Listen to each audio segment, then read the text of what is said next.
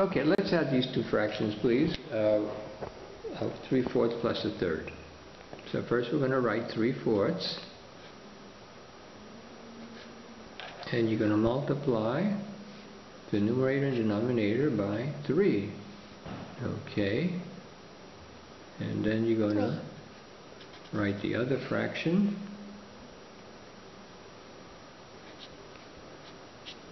And you multiply the numerator and denominator by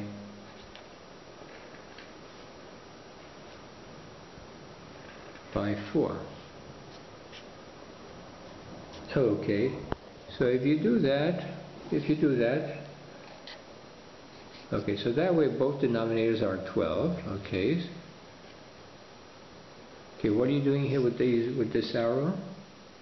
This is 9. Look at these plus, and this is 4. 9 plus 4 is 13. Okay. So 13/12. Okay, write down equals 13/12. 13. Okay, very nice. Let's see what you did here. You did something interesting. So here you have 3 times 3 is 9. 1 times 4 is 4. You got 13/12. Very nice. I like